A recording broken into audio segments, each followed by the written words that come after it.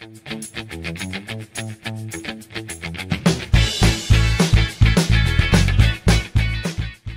exercise 13, we can see a ticket for an aeroplane journey and the travel itinerary. Let's read the ticket closely together and see what information we can learn.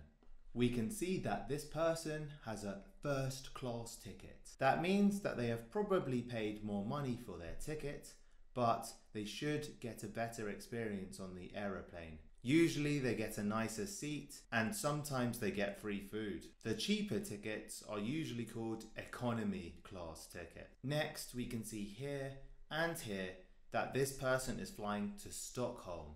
Stockholm is the destination of this flight. The name on the ticket says Edward Douglas, so he will be the passenger on this flight.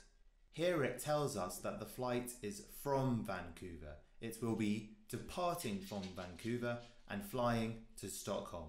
Here it tells us the boarding date, which means that on this date the flight will happen. And it says that this flight was on the 2nd of November 2017.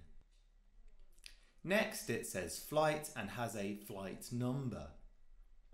This number will be useful for the passenger once they are at the airport so that they can locate their flight.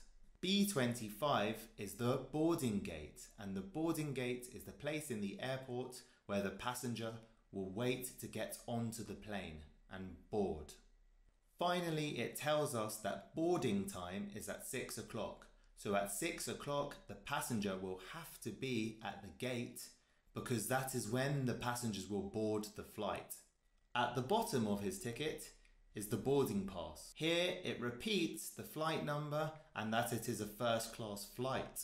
It also tells us that his seat number is 014L. Once the passenger is on the plane, he will need to look for this seat. Once again, it repeats that this flight happened on November the 2nd, 2017. Now, let's have a look at his travel itinerary. And now we know that his journey involves 2 flights. Flight number 1 says Sunday the 2nd of November and also has the flight number AA100. We already saw on the ticket that this was flight AA100 and that this flight happens on the 2nd of November. So we know that flight number 1 is talking about the flight that we just spoke about. But now we can learn that he checks in at Canadian Airlines desk. So he is flying with an airline called Canadian Airlines. And now we also learn that his flight left from Terminal X. It repeats that his flight departs from Vancouver at 6 o'clock, but now we also learn that his flight will arrive at 8 o'clock in Stockholm.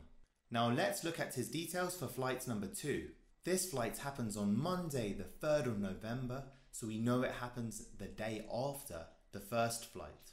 We can read here that the flight number is BA572.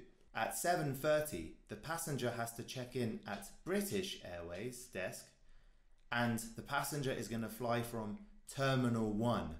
We can also see that the passenger's gate is E14. Below this, it tells us that he is going to depart Stockholm at 9:30 and that he will arrive in Paris at 11:30. At the bottom of the ticket, it just confirms again that his seat has been reserved for this flight, and it repeats the date of his second flight. Finally, it tells the passenger how to confirm their next flight if they want to by ringing that phone number.